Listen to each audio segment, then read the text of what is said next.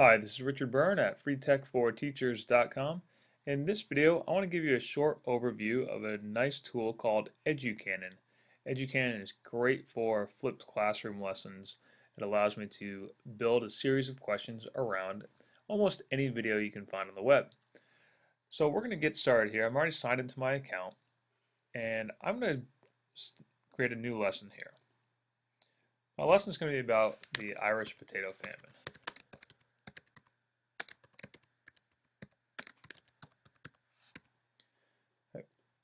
And my learning objective here, I can state it as anything I want it to be. If you have a set of standards for your school's curriculum, you could import those. Here I'm just going to say understanding causes. And I've already selected my grade and subject area. I can even select a subtopic here. Let's go with European history. Now my video, in this case, I have one from YouTube of Keith Hughes' latest Irish potato famine video. And I'll paste that in place. Otherwise, I can click any of these links here and do a search for content. So now we see the video loading here. And we can pause it at any point. And we can crop the video. Let's say you don't need the first few seconds of it to play for your students. Now bear in mind that will not eliminate advertising on YouTube. If you have a YouTube video that does a pre-roll ad, that's still going to be there. We can also crop out the end of the video if we don't need the end of it. Now let's crop it, and let's add a question here at the bottom. And you can see I was too close to the beginning. Let's start it there. Now let's add a question, and let's add the question in multiple choice format.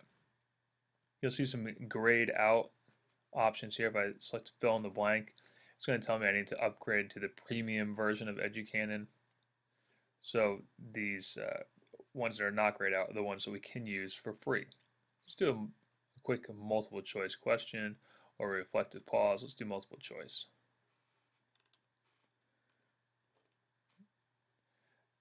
Now let's go ahead and write our question.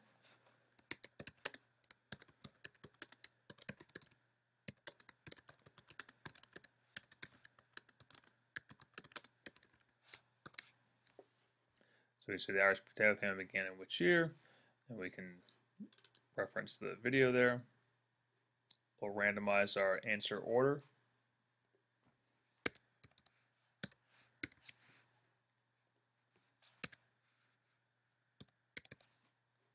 Let's add another answer. We'll select the correct answer. And we'll save it at 40 seconds in. As you can see here, I'm at 40-second mark. Save it at 40 seconds. And there it is. And we can add as many questions as we like just by repeating that process. Advance the video or play the video and then add another question wherever you like. Let's add one here. Add a reflective pause.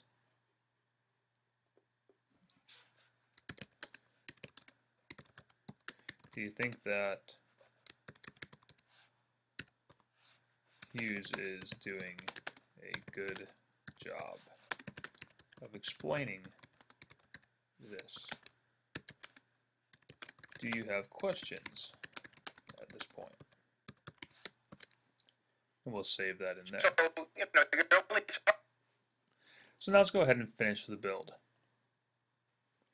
I'm going to assign this to my World History with Mr. Byrne class. If I don't have any classes already created, it'll prompt me to go ahead and create a class. Let's assign this here. And we'll assign a due date for my students of this coming Thursday. So World History of Mr. Byrne, due on the 15th. And away we go. We can also share this lesson publicly if we want to. We can share it that way. Now let's go ahead and return to my library. And here in my library you can see other videos that I have already used in the past and built questions around. And those are actually called bulbs. eduCanon calls these things bulbs, and you can assign them at any point. Once you've built a bulb, you can assign it to multiple classes. You can go through and search for previous bulbs. If you just hit the assignment tab here, you can see all of your classes. You can have up to 8 classes. Let's say I want to assign one, just drag it over. You can see that one's already been assigned. So do I want to change the due date? Sure, we can change the due date. We can take my old lesson here, drag that in, and we can change the due date for that one to January 15th, and we'll move it over there.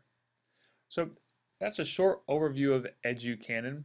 It's a great tool for building questions into videos that you find on the internet. For more tips and tricks like this, check out freetech4teachers.com.